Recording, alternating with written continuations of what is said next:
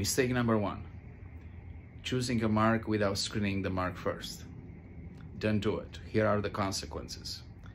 You don't own the mark. You may be sued for infringement and required to pay damages to the rightful trademark owner. You're gonna be embarrassed and to your customers, and you're gonna need to incur the cost of changing your mark. Don't do it. Screen the mark first.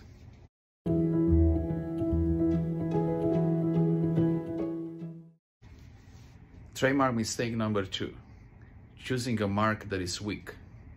A weak mark is, for example, a mark that is descriptive of the goods and services associated with the mark. Don't do it. Here are the consequences. You have questionable ownership in that mark. It's going to be very difficult to enforce the rights that you may have in that mark, and you're going to lose business to competitors. Don't do it. Choose a strong, unique mark.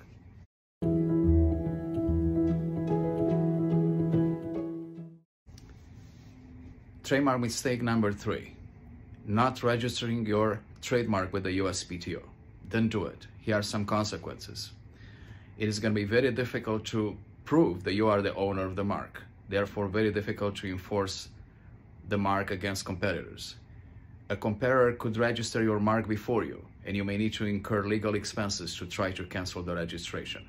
Don't do it. Register your mark as soon as possible.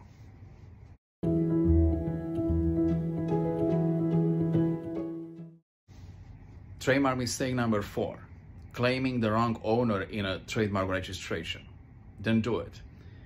You're not going to be able to enforce that registration against the competitor because the registration is subject to cancellation. Thus, claim the right owner. The right owner is the individual or the entity who controls the use of the mark. That's the owner. Claim it right.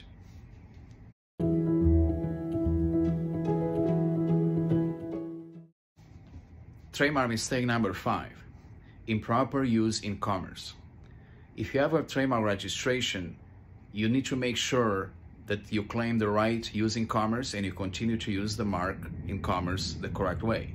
For example, for goods, you need to sell the goods across state lines.